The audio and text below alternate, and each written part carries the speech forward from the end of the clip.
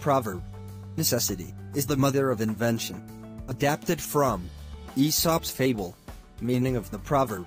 Used to say that new ways to do things are found or created when there is a strong and special need for them. Or, you can also say, when the need for something becomes essential, you are forced to find ways of getting or achieving it. The Thirsty Crow is a reference story from Aesop's fable, which will help you understand the meaning of this proverb. Let's revive our old kindergarten memories through this short story on The Crow and the Pitcher. It was a hot summer day. A crow felt thirsty, and he flew off in search of water. He flew all around, but could not find any water.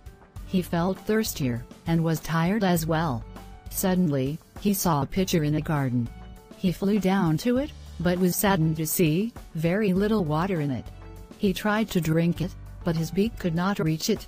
He looked around, and saw some pebbles scattered here and there. He hit upon a great idea. He started picking the pebbles, and dropped them one by one into the pitcher. Gradually the water level rose to the point where his beak could reach. The crow drank the cool water from the pitcher, and flew away, crowing happily. His wisdom saved him from dying of thirst.